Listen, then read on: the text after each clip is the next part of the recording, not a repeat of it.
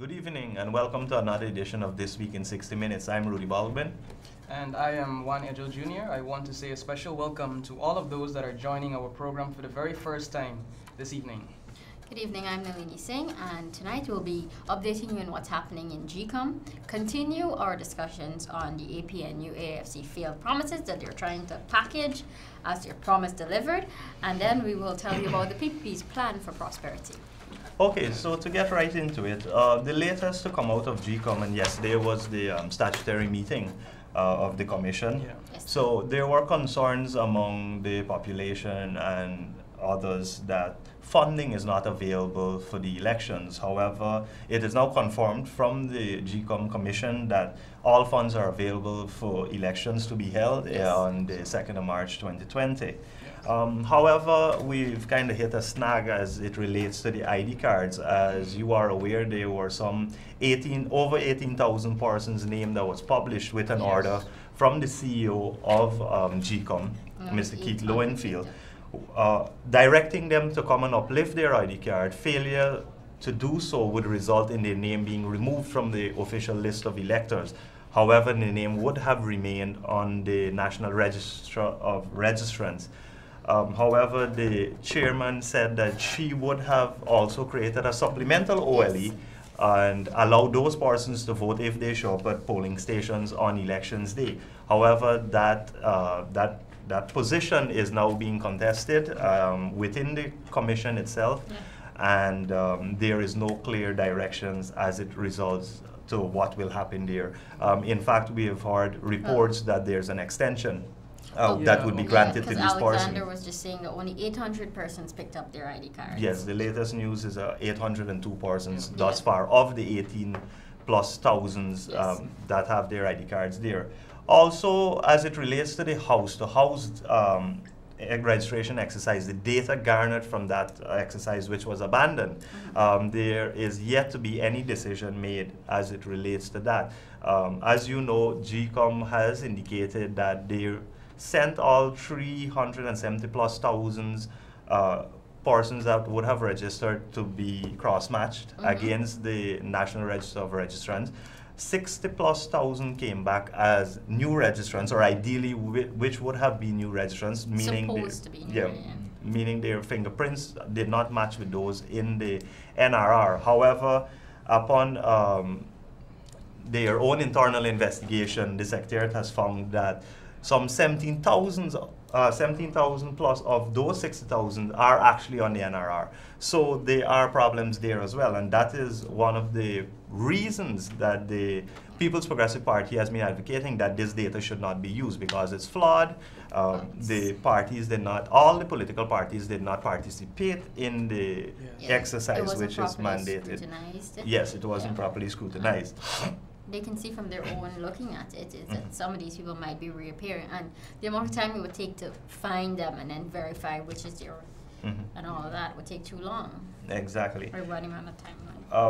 As it relates to foreign observer, thus far the OAS, the Commonwealth, the Carter Center, and the European Union has been accredited as well by the Ministry of Foreign Affairs. So those four agencies, among others, will be here observing the elections. In fact, most of these agencies are already here doing groundwork, helping at GCOM.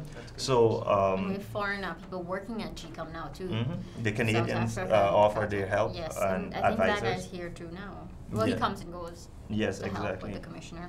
And however, the local agencies that has applied, GCOM is yet to accredit them because, and GCOM said once the government accredits the foreign observers, they will take the necessary steps to accredit the local parties which would have applied to be observers. So we have the local private sector, the Chamber of Commerce, AmCham, and the GTUC, which have all applied and signaled their intentions to observe the elections. So we hope that GCOM move in a very fast manner to get this done. Of course, nomination day has been confirmed. It is now the 10th of January 2020 would be nominations day. So that is something to look forward to.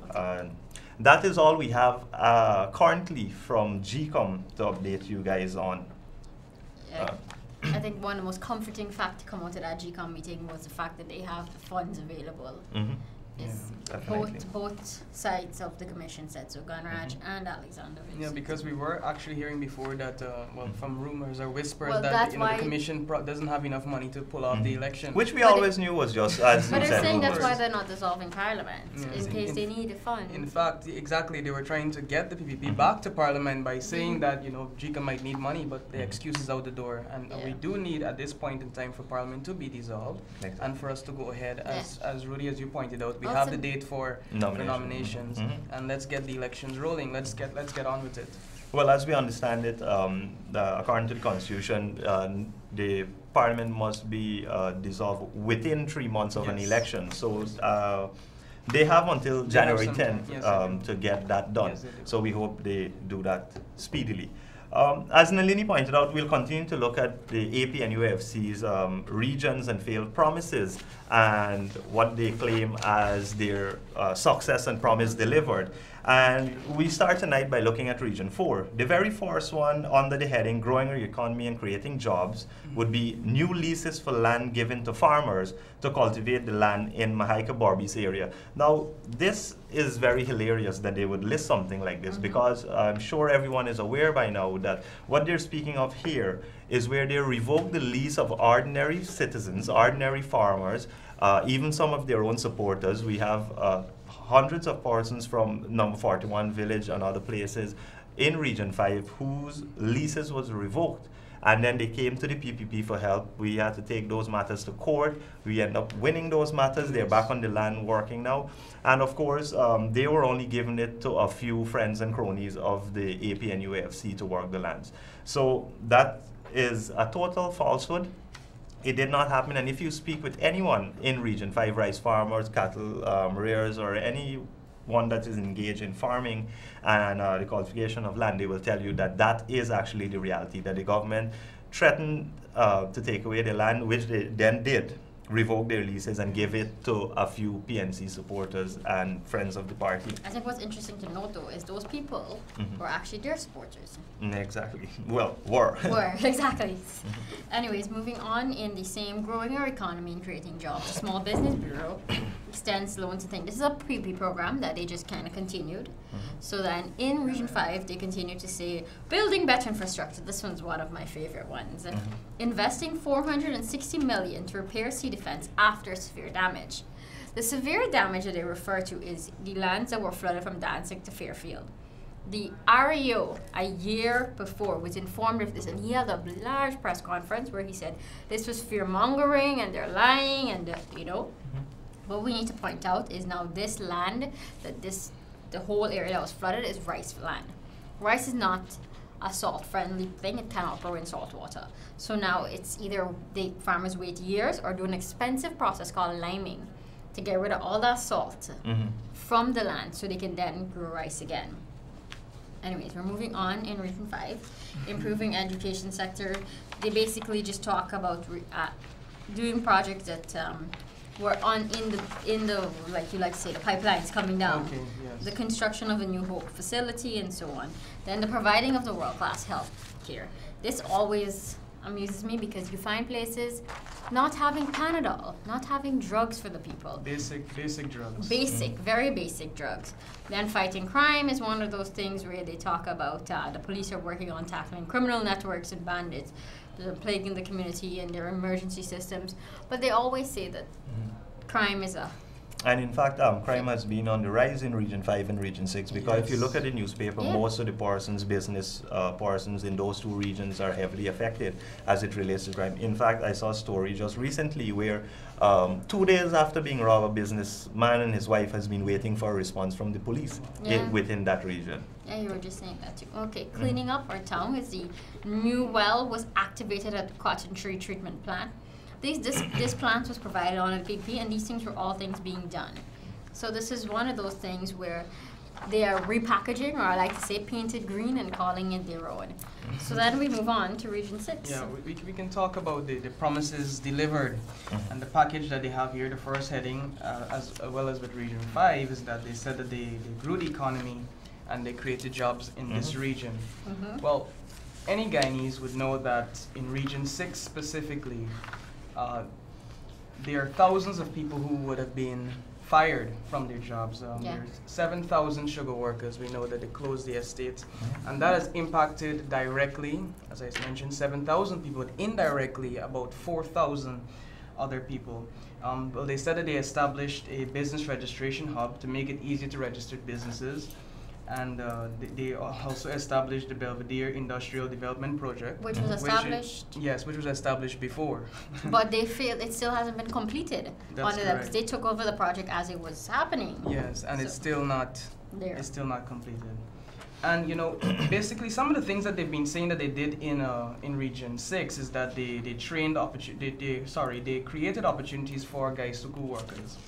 The fact of the matter is that no substantive report has been given, substantive support, has been given to the 7,000 plus sugar workers who were fired by the APNU AFC coalition government.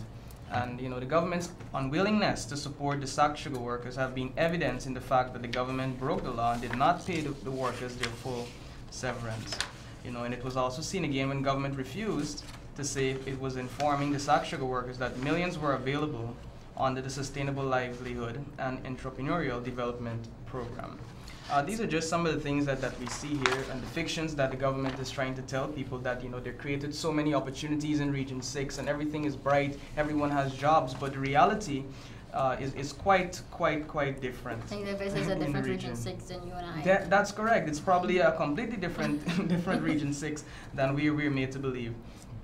They've also said here that they reduced the dependence, the sugar industry's dependence on the national coffers. The fact of the matter is that the sugar industry's dependence on the national coffers has not been reduced. In fact, the national treasury is exposed with the borrowing of $30 billion. Exactly. And we know about this the bond that they did. And it's issued at the interest of actually 4.75%. Exactly. Since the borrowing by this and all they've done with this money thus far is just to rehabilitate the sports lounge at LBI, and that's all we're hearing. Nothing else. We don't know where the money is or what's happening. Workers, when they looked at the plan of closing it, they didn't think of the socioeconomics. They just looked at one number. That's correct. And we know we continue to repeat that they went against their own commission of inquiry, the recommendations of the inquiry, which says do not close the industry, but they still went ahead and did this. They're saying now that there's also diversification plan that they had in place, but the fact of the matter is that there has been no efforts in direction of diversification. While government said it had, this is what they're saying, they're right-sized the sugar industry. All it did was actually close down the major sugar estates, leaving thousands of sugar workers on the breadline in the worst mass firing in Guyana's history, I would say. Exactly. Yeah, and they really have no direction for these people. Areas like Rose Hall and things, those communities used to be like vibrant communities, and now they're very depressed. Because the sugar worker would have some money, he'd go buy bread from the shop, and then she in turn would use a taxi service, and that's how money flows in an economy. Yes, so basically, economics is not their strong point. Yes, we were talking about it, Nalini, and some people might just want to look at the revenue factor when it comes to this industry, but we really have to look beyond this. We have to look at how this has impacted the social well-being of these communities and how families have really been impacted. I saw that in Region 6, I think that this was earlier this year, I think it was the RDC was having a meeting, and they made certain recommendations for the RU to tell the government that they needed certain monies to provide transportation for the children of the sacked sugar workers, and they were refusing to carry this forth. So I think that the ideas that this government has and the feelings and the actions that they show towards the sugar workers is really that they don't care. And they don't want to assist in any way, So you fire them on one hand, and you're not providing another avenue to assist on another hand. I think it's quite unfortunate. Yes. In fact, I think Harman, the Director General, said it the best, where he's quoted in the press saying that to repeat it as if it's something new when you are really warming up food that has been there already and putting it out to the nation as if this is your thing, it is wrong. They're taking this thing already cooked, put it in a microwave, warm it up, and serve it as if it's their own. All of these things that they have here is really an attempt to hoodwink the Guyanese people, and that is exactly what we're talking about when we talk about these promise delivered that the coalition government. Over the past week, we've been pointing out to you that most of these things that they have here are already cooked food, to put it as Mr. Harman would say, and they're just reheating it and packaging it as, oh, the coalition government is doing so well. Some of it's just make-believe food. Exactly, and some of it is just made up, and not even in the pipelines and some of the work. And we'll get to that a bit later on those things. But I think the president is so aloof from reality as well. In the December 4th interview which he had with Newsroom, he said that, and he was questioned about the campaign and if your promise can withstand, if your promise delivered that we've been scrutinizing here can withstand the people. And he said that, I think our record has been good enough to convince them, speaking about the populace, that we deserve a second term to complete the work we've embarked upon in May 2015. But really and truly, the work that they have done is just a continuation of what the People's Progressive Party would have left. If you look at all the major infrastructure projects that are going on right now, the East Coast Road, that's a PP project. The Sheriff Street Mandela upgrade, that's a PP project. The West Coast Road, which was completed under them, that's a PP project. The opening of Movie Town, another PP project. They just went in and they snip a ribbon and claim it as their own. And that's exactly what Mr. Harman was talking about. Taking already cooked food and repackaging it and trying to force people and tell them that, oh, look at the coalition government and we're doing so excellent, which is a total lie. I think one of my favorite of their repackaged food though is the airport. Okay. Because when they were in opposition, they were like, this is too expensive, and when they got to government, they were like, oh no, we didn't know better. And the price went, I remember Bishop Edghill going over this, being like, this is what we were going to get at this price, and then they got less for more money. That's correct. And we know now that the toilets are not even working at the airport. Yeah. You know, it's a big joke all over the place. You know, a person saying you have to take your own toilet when you're going to the airport now, and all kind of story. This government is a national embarrassment to this country. We basically were spending money for a new airport, and now we're getting not even a renovated. This is like a slam dash kind of airport. This is not even food heated in the microwave. Yes, definitely. So, continuing on their record in Region 6, the building of better infrastructure, most of the things they put down on the here were projects under the PPP, like the Ramsey Toriella and the dirt roads and all of those. When it comes to improving our education, those were once again. Of course. Well, we know that they took away the $10,000 cash grant from the kids in this community, and I have to say again that in this community where you have thousands of people who are unemployed now and they're struggling to get monies in their pocket, struggling to carry their kids to school and so on. They completely wiped away the $10,000 cash grant. So they really did not improve the education system. Matter of fact, it's been very strenuous. I've actually spoken to, I would say, dozens of parents, dozens of young people in this region, and the stories that you hear, it's really, really unfortunate that they don't even have monies when the day come to go certain places, and this is what they're faced with at this time. Basically saying that you're extending this and constructing that, but you're really not investing in the educational system in our country. You're not really giving them the tools that they need to build themselves up, I would say. So some of the things that they're claiming to construct, like the hostel at Springlands, have been there for years. Yes. So they're really repackaging things and claiming it their own. And then they talk about providing world-class health care, and we can't find basic drugs. Basically, and we still don't have the specialty hospital. I have to talk about it. Because as you said before, we've been mentioning it, you're going to bring in all this new equipment and we don't even have basic drugs. Your procurement practices are all over the place, and if we get into procurement in this region and how the government and the REO have been procuring drugs, and they've been breaking so many procurement practices, it would take us all night to talk about this. But the region does not have basic supplies, basic health supplies and basic drugs. And we can't really boast about a vibrant and world-class health system if we don't have basic supplies for our people in the region. Exactly. You know, that's the bottom line. We really can't go ahead with saying anything is new and anything is innovative if we can't even provide the minimum for our people at these hospitals, I would say. Yeah, because having all the equipment and nothing to treat them with is pointless. It is you'll pointless. be like, okay, you're diagnosed with this, you need this, but we don't have it. Good luck. You know, one thing that they're saying here also is fighting crime and protecting the citizens. As really as you pointed out, crime is rampant in Region 5 and 6 right now. You know, gun crimes and robberies. You know, it is so every single day we're seeing that something is going on in these regions, and you know, the minister just seems as if he is aloof. He doesn't understand what's going on. It's as if he doesn't realize that crime is happening in these areas. You know, and they're refusing to admit that there is a crime situation. So they've actually said here in their record that they've ended piracy that plagued the quarantine coast. Wow. Our fishermen were under constant attack, threatening their lives and livelihood. You know, but the fact of the matter is that just several months ago, there was a piracy attack that led to several deaths of our local fishermen. You know, and the bodies of these fishermen, some of them are still to be found. Yeah. So when we look at this record, you know, it's as if they're expecting Guyanese to read this and really believe what they're saying to us. But their record is really, really poor, especially in these two regions that we've highlighted.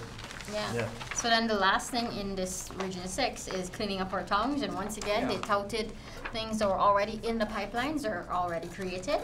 So like Steve was saying, Harman kind of like had a whole rant about our excerpts from the manifesto. So one thing he says is, I call this a plan for poverty for the Guyanese people. He can see ideas and programs which have already been put in place by this administration and so on. So this is our manifesto that was in this last weekend's Mirror. You guys can get a copy of this on our Facebook page as well as the PP Facebook page. It's widely circulated. If you need a copy, stop by at Freedom House and they'll be able to give you a copy. So what we want to go into today is going over it. So one of the big things for this manifesto, it's a manifesto for all Guyanese. We all want a society which is free, prosperous, socially just, globally competitive, and which will serve every Guyanese equitably. Every Guyanese must have a chance for a good education, access good paying jobs, be able to start their own business, raise and provide for a family, own their own homes, live in a safe and secure environment, and retire with dignity. Every Guyanese must have full access to quality health care, safe water, be able to participate in sports and recreation, and freely practice their religion and culture. We believe our hard work and sacrifice, bolstered by an economy strengthened by an oil and gas sector, must guarantee the next generation of Guyanese a brighter and better future. So let's look at what the plans are for this. Yeah, well, we'll start off with rescuing our productive sectors. We focus here tonight on Region 5 and 6, and as every Guyanese is aware, this is an agriculture-heavy, both are agriculture-heavy region. So, in terms of the sugar industry, the PP is promising to reopen the sugar estates, re-energize the local economy in the sugar communities. They are also promising to pursue productive diversification, provide retraining and employment opportunities for workers, establish transparent private sector partnerships in the sugar industry and lend support to private cane farmers, provide transitional support in areas where sugar estates were closed, work to solve the problem of the industry as a whole by forcibly bringing the industry to break-even status and then to profitability by ensuring better management and greater efficiency through retooling, mechanization, product diversification, and private participation. Now, these were all things that the PP would have started prior to 2015. As you know, there was a world-class facility built at Skeldon. Yes, there was some hiccups at the start, but those were already fixed. And in fact, in 2015, 2016, I recall that the coalition government boasting about how much sugar ton per ton they got there. And it was pointed out in Parliament that, you know, those canes were planted long before under the PP as a joke. But yes, the sugar industry was going very vibrant. It was taking that turn with the modernization of these plants and stuff, a turn in the right direction to become competitive on the world market. However, as Juan pointed out earlier in the program, the coalition came in with a preconceived notion to close down the sugar estate. They didn't want it to hear anything from anyone. And even after COI. Well, that's what I'm getting at now. They spent millions of our taxpayers' dollars on a COI, and at the end of it, Granger said that, oh, this is not gospel. I don't have to listen to this, because he did not get the answer he wanted from the COI, which recommended zero closure of any estates. And they went ahead and closed the estate. So moving on to the other areas, forestry is also a big earner in Region 6. So those working in the forest industry can enjoy reverse VAT on machinery equipment. As you know, there was zero VAT on machinery equipment prior to 2015, which the government then placed on those equipment. So if you're buying a chainsaw, now you have to pay the 14% VAT on it. That would be reversed immediately. Improve infrastructure, including the maintenance of primary road. We've seen and we have showed you constant pictures of the interior roads and farm-to-market roads and how they have deteriorated under the coalition government, where huge trucks are sunk right into ditches and they can't move, and it carries up the cost for everything. So those in the forestry industry knows about that, and you can expect better primary roads. Provide incentives for retooling and expanding the industry, which is very important in any sector, to expansion and to diversify. Promote the use of lesser-known species of wood. That you do that by the very next point, providing marketing support, including bilateral agreements to expand and create new markets. So different countries would use different type of species. We here in Guyana would use our traditional species, but we have a vast rainforest at our disposal, and by creating new opportunities and making bilateral arrangements, I think that can open up new markets. The PPP is basically saying here that we're going to show the world the different types of wood and the different species that we have available to the world market. As you're saying, when the government gets involved in it, it takes it at another level, because they have the face-to-face communication with the leaders and the businesses, the business community, and so on. So the forestry sector has a lot to look forward to, because once these new markets open, our supply and our production can really expand.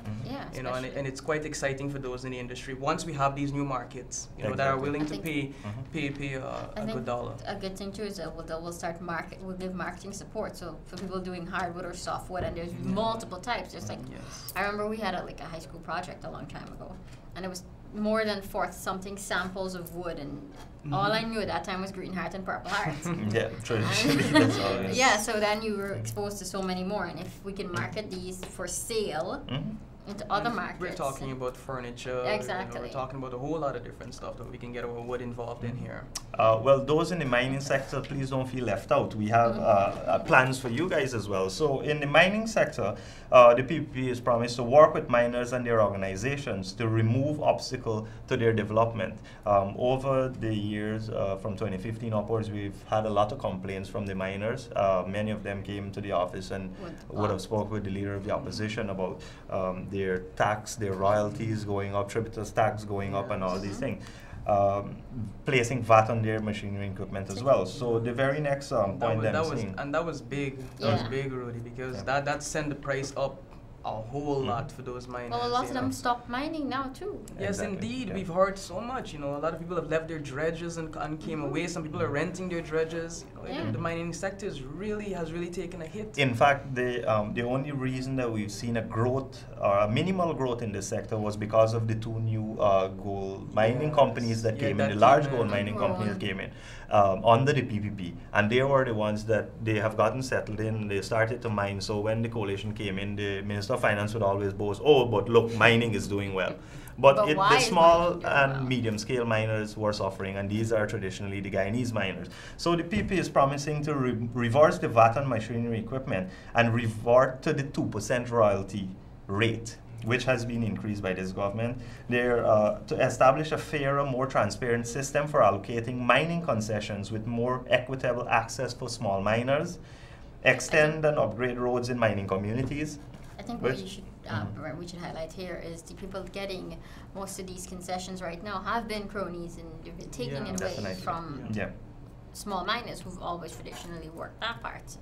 No. Those blocks. Yeah, we've heard that the minister who was there before, her family is heavily engaged in mining, and her family now controls all the areas that has been tested positive for a lot of gold deposits and diamond.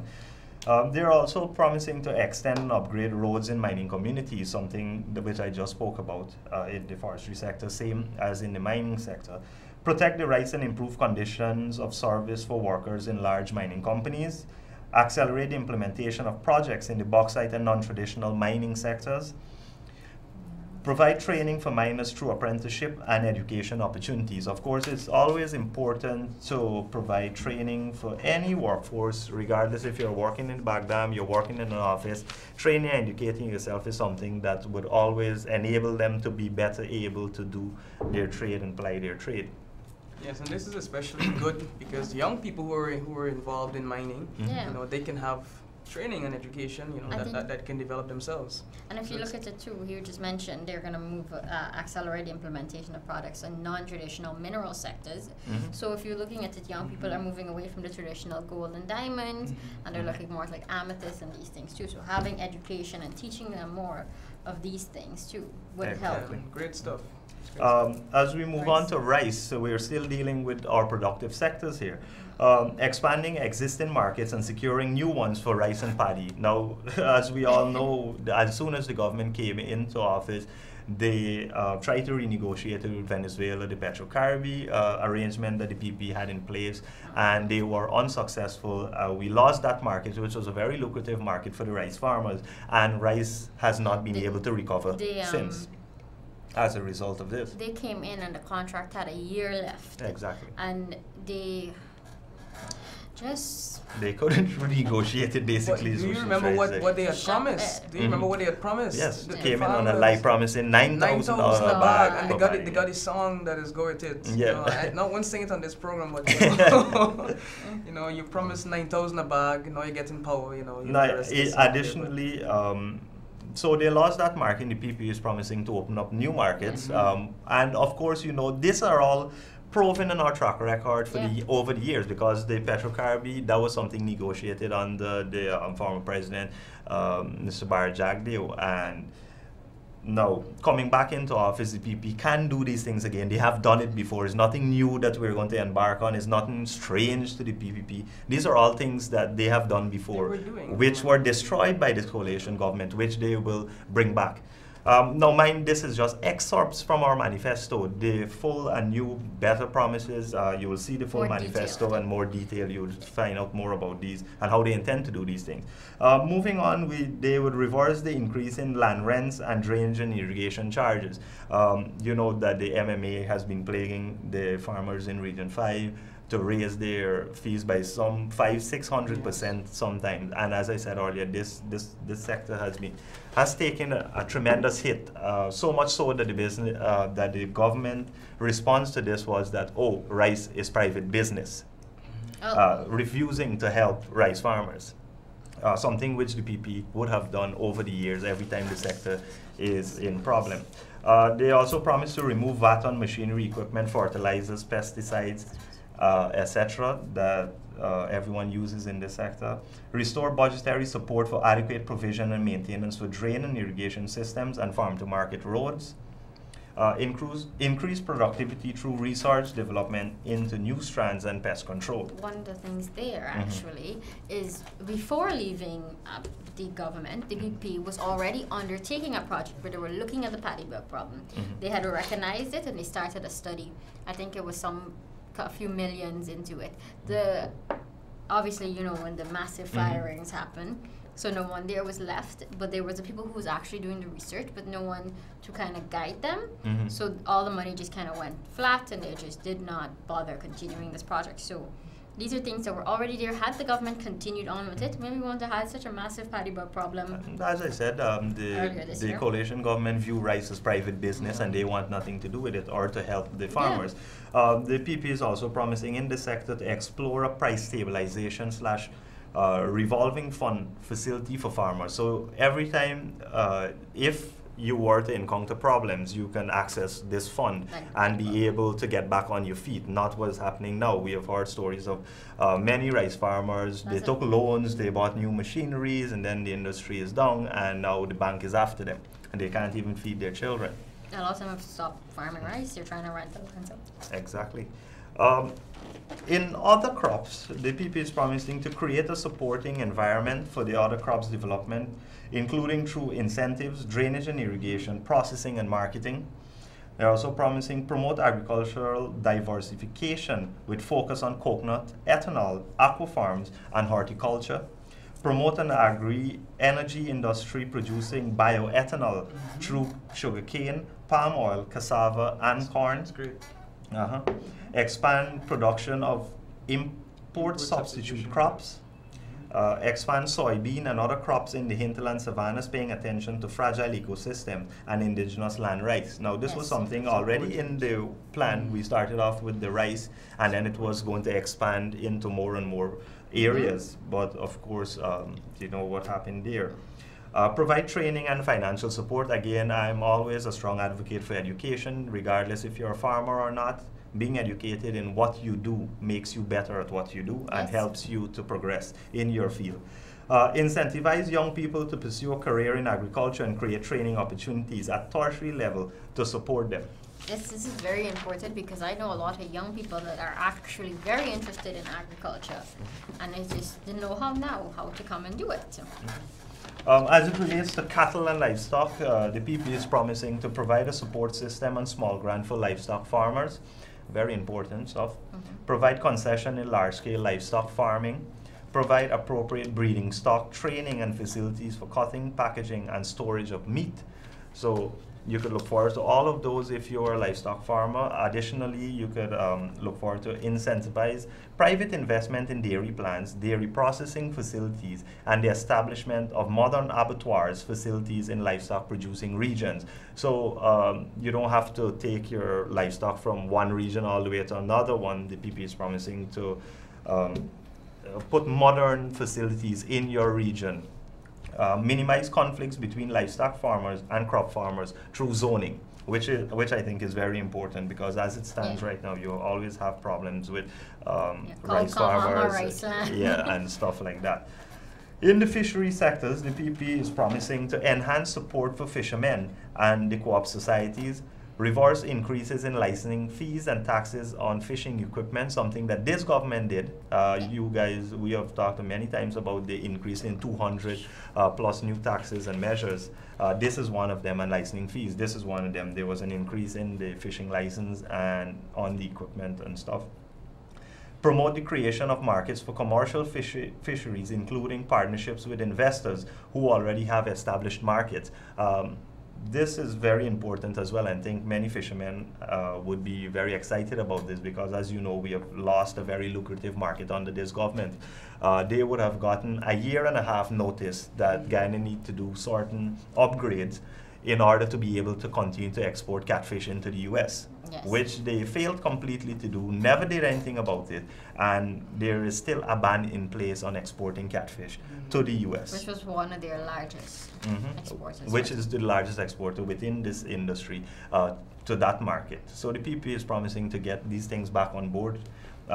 Provide concession for large-scale livestock farming, ensuring that fishermen displaced by activities in the oil sector are compensated. I think that should be explained a little more. This is talking about like oil spills. There's nothing right now preventing to help fishermen. In case there's an oil spill, that's it. That whole area you can't fish. And there's no fund there just in case, let's say Steve was fishing out there and he needs now the money for his children. There's nothing now. So if you're a fisherman, you're displaced as a result of anything happening within the oil sector, the PP is promising to compensate you.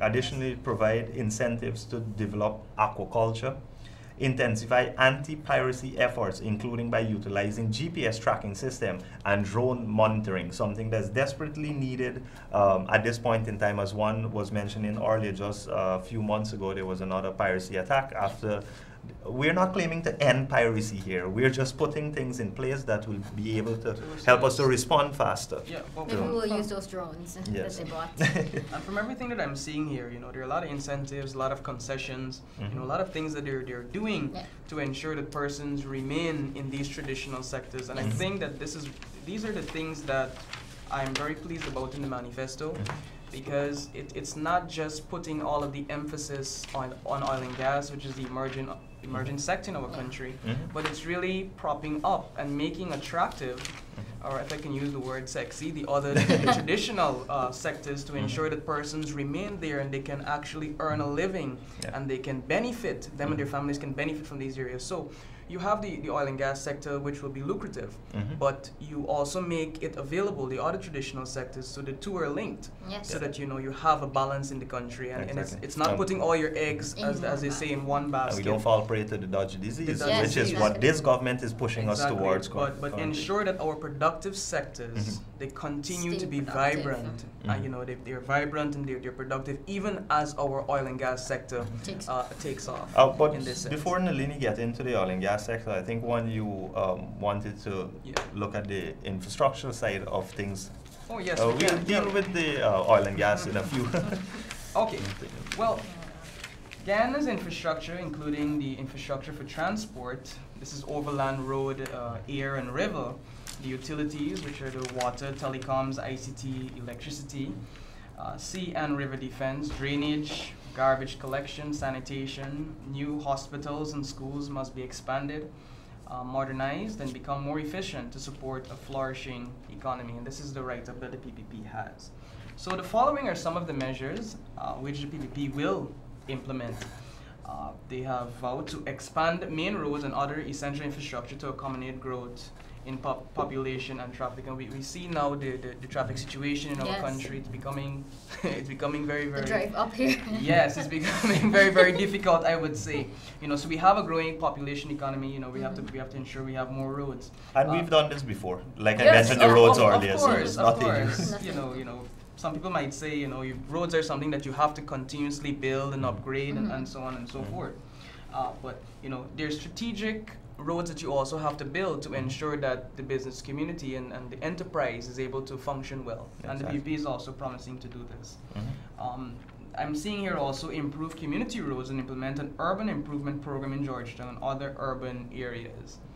So that urban development will be part of the PPP's agenda in the next government. They're also planning to promote better drainage to prevent flooding in our communities, enhancing the drainage and irrigation systems, to improve agricultural productivity and community health and welfare. They're also promising to provide significant support from central government for garbage collection in our communities. And we see that this is a problem, especially in regions 5 and 6. I'm aware that sometimes they don't get their garbage collected because of issues with the council and so on and so forth. Central government sometimes have to lend their support in that regard. I'm seeing here ensuring regular maintenance of outfall channels and sluices and procure suitable dredging equipment for each affected region. Good news. They're promising also to build a bypass road. This might interest you guys. Build a bypass road with connections to Mocha, Edghill, and the Demerara Harbor Bridge. So we'll have a bypass definitely road. Needed at this point in time. Yeah. So we can escape some of the traffic sometimes. They're promising to build and maintain about 2,000 miles of our hinterland roads, which is very important as well, and maintaining hinterland airstrips and develop LATAM to international port of entry status. You know, I just mentioned the business opportunities and why you have to create roads and so on and so forth. You know, development of this airstrip will, really allow for commercialism to come alive more in LATAM. And this is what we need. We need like a business shock in this country because Guyana right now is not performing the way that it's supposed to be performing. You know, we have so much job loss. On track to perform. Yes, exactly. We have so much job losses. We have so many businesses that are overtaxed. We have businesses that are not producing the way that they once produced before. So, we really need to ensure that we have the infrastructure in place, and this is one of the things that the PPP is promising to do. Also, I'm seeing here expanding river transport and improve ferry services. And of course, the PPP has had its record where it has continuously built new schools and hospitals, but this time around, and I think even before, they're outfitting it with modern equipment. They're vowing to do that, ensuring that our healthcare standards are improved. Or modernizing as yes. modern things came around too, right? Yes. They've been there since 92. Yes, that's correct.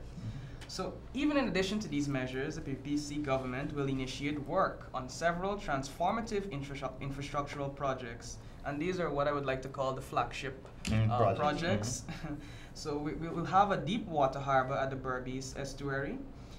They're also promising to construct the Linden to Lethem Road, a 4-lane highway from Georgetown to Tumeri, the Perica to Rockstone, Delcont Road, and link with Bartica.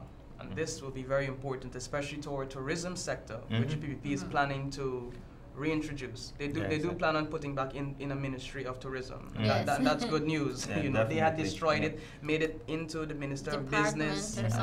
Made the Minister of Business in charge of it. But tourism is so important to Guyana that we have to really exploit the opportunities that tourism presents. You know, this country is so beautiful. So exactly, it's so beautiful, and we have so many different species of animals and flowers. We have to ensure that we have our country right there in the tourism sector. Another flagship project is the bridge to the Quarantine River, a high-span bridge across the Demerara River, and of course, they're promising to implement duty-free zones. Very important. So yes, very, very important. So these are some of the infrastructural projects that they're looking to push ahead with. A lot of it, Guyanese and our viewers, you guys will probably have heard about these already, because it's nothing, I would say, new. The PPP has been saying that they will do most of these projects in the past. Another key element or another key project that is upcoming under PPP government would be the Amila Falls Hydro Project. Something which has started already and was disbanded because of this government. This is something they fought against, and it would have been online, what, last year? Since last year, yes. Since last year. It's saying here that energy is key for the economic growth of Guyana and for an improved quality of life for all Guyanese. The PPPC is committed to providing affordable, stable, and reliable energy to benefit both households and businesses. We will implement a program with an energy mix that includes hydropower, solar, and wind, which will lead to more than 400 megawatts of newly installed capacity for residential and commercial industry. Now, GPL earlier this year, they had reported that they were experiencing a current shortfall of 23 megawatts of power. So we're having the introduction, PP is pledging about 400 megawatts to add to the capacity on the system. A matter of fact, under this government, GPL, between June 1st and August 1st, 2019, they had reported that there were 772 blackouts. Wow. For those who are connected to the Demerara and Berbice interconnected system, 772 blackouts. Wow. So this Amelia Falls Hydro project, you know, is really moving towards clean, reliable, and affordable power supply. It will also produce in excess of 200 megawatts in the interim from natural gas. You know, PPP is also promising to invest in solar and wind systems, and these are for the off-grid areas. As well, they're promising to expand on the hinterland electrification program, where they were supplying solar panels to the indigenous communities to ensure that they had stable electricity. They're also promising to replace and upgrade the solar panels in the hinterland and take urgent action to improve and upgrade the national grid, which is the transmission and distribution. So they're basically pledging to increase capacity of GPL to ensure that it has stable power to basically provide electricity to the entire country. And as I mentioned before, this government with how they're managing GPL, it's as if every day we're having blackouts in our country, and I don't think it's ever been this bad post, I would say, 1992. Exactly. And in fact, GPL is practically bankrupt now under this administration. Yes, isn't there a contract for fuel up in December? Interesting you brought it up. Our current suppliers, Heavy Fuel, would have indicated to us that as of December they will be no longer supplying us, and the government had a while of notice to get this on board. However, they only put out the bid a couple days ago. So let's hope that they find a supplier urgently, or the entire country will be faced with blackout until we can find a supplier. But this is what I've been talking about earlier, about the negligence of this government, the way they do things, unbothered, basically, Well, yeah, about that's anything. That's their go-to market. And the last thing here we have seen is that they're promising to develop microgrids for large the hinterland villages. So not just the coast, we're not focusing on the coast, but countrywide as well. It's a manifesto for all. That's and one of the big things in the manifesto people would expect would be the oil and gas, but it's actually not a very large portion of the more technical part of this will come along in the actual manifesto, which will be launched in January. We will approach the oil and gas sector in a national, non-partisan manner. Oil and gas will not only bring significant financial resources and enormous transformational opportunities, but also many challenges. There are many examples around the world where developing countries have experienced the windfall from oil and gas, but eventually end up poorer than before. Central to our strategy in the sector will be in three critical areas to ensure that our oil resources manage more responsibly. So I'm going to go through what the PP will plan on doing that to ensure we don't fall prey to, like Steve likes to say, the Dutch disease. So immediately engage the oil and gas company in a better contracting administration for renegotiation, which Trotman has now admitted that it wasn't they could have done a better deal, right? So finally, we finally got some honesty out of it. What the PPP was saying all along is that we needed to get a better deal. But we were crazy and now he's agreeing with us. Establish an arm's length sovereign wealth fund insulated from political interference. Define legislation on how the funds will flow from the sovereign wealth fund into the budget and what purpose they will be used. So Nalini, just let me talk a little bit on this, and how we're going to get the sovereign wealth fund out of political interference. Well, it's by following the Santiago principles of transparency. Correct. So I think right now the minister has a lot of control over the sovereign wealth fund and how a lot of it happens. The committees and so on and so forth. So what the PPP is pledging to do in its manifesto, and viewers will be very interested to know about this because, they might say, they don't want politicians to have their hands directly involved in the sovereign wealth fund because of the temptation and everything that can happen, corruption, manipulation, and all the rest of it. So PPP is going to have a technical team that would manage the sovereign wealth fund, right? And they'll have a hands-off approach to the sovereign wealth fund. Of course, the Parliament would have to be involved in it and all the rest of it. So it would have to be systematic in how the monies are spent from the sovereign wealth fund. It wouldn't just be the minister deciding one day he wants to buy an aircraft or an airplane and that's it. That is literally what is defined in the Santiago principles. Governing bodies will be appointed in a predetermined manner. They will have to act in the best interest. There will be clear defined drawdowns of how the money will be used and so on. So ensuring that expenditures are transparent and determination to go through a parliamentary process will be an equal discussion at Parliament. So one of the things is to establish a regulatory framework which is independent of politicians. And at his last press conference, General Secretary did mention that politicians could go to jail for failure to disclose monies, which this government actually did. 1 year and plus they were withholding the fact that they received millions of dollars from the fiction of our imagination of Jordan, right? Yes. Build a strong national capability to hold oil companies accountable and to verify production and other expenditures. Because right now, we have to tell the oil company we're coming to go see how many barrels they have. We have to give them 2 months notice before we could even set foot on that ship. Exactly. So it's like you're renting your house and you have to tell the man, I'm coming to see it, so please clean up. Wait 2 months and then you can come. So another thing is to ensure the blocks are competitively tendered in auction, so we won't have deals like Tullow being 1% better than what... well, it's 0% royalty because it's recoverable. So exactly. Establish a model of a product sharing agreement based on industry-wide standards and best practices. The purpose of this is to ensure the Guyanese receive maximum benefit from these contracts without the foreign investors. Train thousands of Guyanese to work in the sector. So to prevent the oil money from being squandered, the PPP will sign on to the Santiago Principles. The Santiago Principles are 24 guidelines that came up from around the world. 30 countries are there. It's 80% of the assets will be managed by the sovereign fund. And then they also, in 2010, we signed the Extractive Industry Transparency Initiative. So we're already a part of that. That actually, the data collection for the first report from this is still ongoing, when we should have had it. Yes. The Santiago principles have very clear rules, so independence and annual reporting, independent auditors. So we're being signaled by our operator there that we are running out of time. So I'll just quickly finish this part of it, and we'll come back to this next week. Is there'll be like we mentioned, criminalization for non-disclosure of receipt of fund from oil revenues. Ensure annual reports from the government are laid at the National Assembly detailing oil revenues expenditures. So we'll have a few annual reports. The fund, the one from the ETI, and then the government.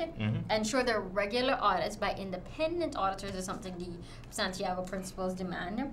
And civil society will be involved in a central role to monitor compliance and accountability. Sorry. Definitely. So, guys, next week we will continue on the last bit in the oil sector and wrap up. So, as we mentioned, this is just excerpt from the manifesto. It is titled "Our Plan for Prosperity." It's a very interesting document. You can get a copy of this on our Facebook page, on the People's Progressive Party Facebook page, on the Mirror Facebook page, and generally it's being circulated widely. Visit Freedom If House. you want a physical copy of it, you can visit Freedom House. It's free of charge. You don't have to pay anything for it. It's free. You can also visit the office of the Leader of the Opposition and pick up a copy, and you can look through all of these. As the week continue, we will be going and talking more about it. We barely scratched the surface as it relates to this document here. At this point in time, I'd just like to say thank you for joining us, and thank you for continuing to watch the program. Yes, we'll see you guys next week. Thank you for spending the last half hour with us. Please remember, if you want to rewatch the program or share with a friend, it's on our Facebook page, This Week in 60 Minutes. And don't forget to pick up your copy of The Mirror this week. Okay. Thank you. Have a good night.